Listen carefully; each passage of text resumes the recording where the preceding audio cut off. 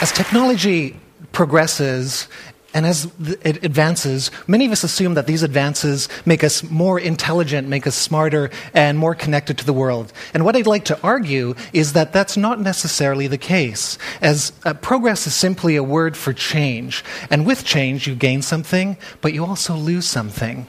And to really illustrate this point, what I'd like to do is to show you how technology has dealt with a very simple, a very common, an everyday question, and that question is this. What time is it? What time is it? If you glance at your iPhone, it's so simple to tell the time. But I'd like to ask you, how would you tell the time if you didn't have an iPhone? How would you tell the time, say, 600 years ago? How would you do it? Well, the way you would do it is by using a device that's called an astrolabe. So an astrolabe is relatively unknown in today's world, but at the time, in the 13th century, it was the gadget of the day. It was the world's first popular computer, and it was a device that, in fact, is a model of the sky. So the different parts of the astrolabe in this particular type, the rete corresponds to the position of the stars, the plate corresponds to a coordinate system, and the mater has some scales and puts it all together. If you were an educated child, you would know how to not only use the astrolabe, you would also know how to make an astrolabe. And we know this because the first treatise on the astrolabe, the first technical manual in the English language, was written by Geoffrey Chaucer. Yes, that Geoffrey Chaucer in 1391 to his little Lewis, his 11-year-old son. And in this book, little Lewis would know the big idea. And the central idea that makes this computer work is this thing called stereographic projection. And basically the concept is, how do you represent the three-dimensional image of the night sky that surrounds us onto a flat, portable two-dimensional surface? The idea is actually relatively simple. Imagine that the Earth is at the center of the universe, and surrounding it is the sky projected onto a sphere. Each point on the surface of the sphere is mapped through the bottom pole onto a flat surface where it's then recorded. So the North Star corresponds to the center of the device. The ecliptic, which is the path of the sun, moon, and planets, correspond to an offset circle.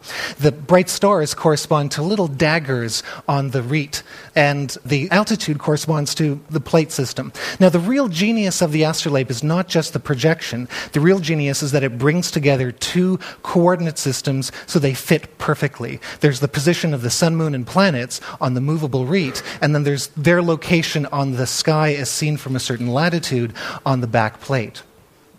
Okay? So how would you use this device?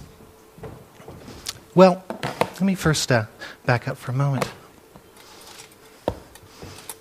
This is an astrolabe. Pretty impressive, isn't it?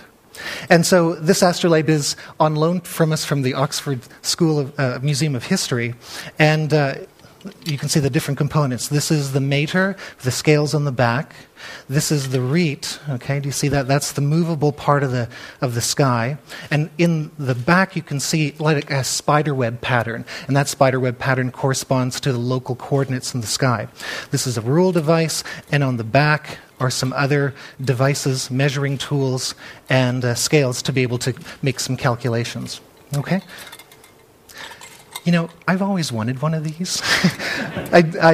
For my thesis, I actually built one of these out of paper. This is a replica from a 15th century device, and it's worth probably about 3 MacBook Pros. But a real one would cost about as much as my house, and the house next to it, and actually every house on the block, on both sides of the street, maybe a school thrown in, and some, a church. They're just incredibly expensive. But let me show you how to work this device. So let's go to step 1. First thing that you do is you select a star in the night sky if you're telling time at night. So tonight, if it's clear, you'll be able to see the summer triangle, and there's a bright star called Deneb. So let's select Deneb. Second is you measure the altitude of Deneb. So step 2, I hold the device up, and then I sight its altitude there so I can see it clearly now. And then I measure its altitude. So it's about 26 degrees. You can't see it from over there.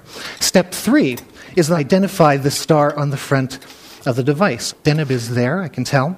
Step 4 is I then move the sky, so the altitude of the star corresponds to the scale on the back.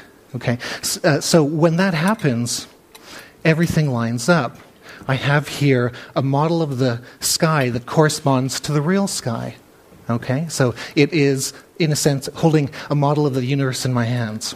And then finally, I take a rule and move the rule to a date line, which then tells me the time here.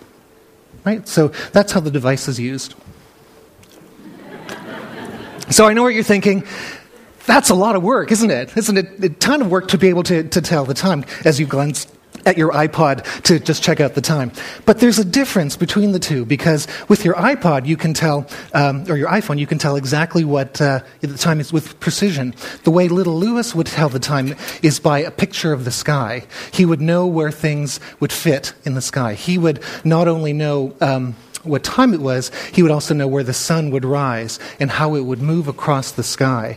He would know what time the sun would rise and what time it would set. And he would know that for essentially every celestial object in the heavens. So in computer graphics and computer user interface design, there is a term called affordances. So affordances are the qualities of an object that allow us to perform an action with it.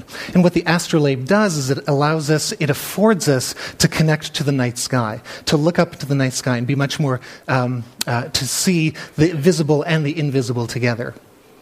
So that's just one use.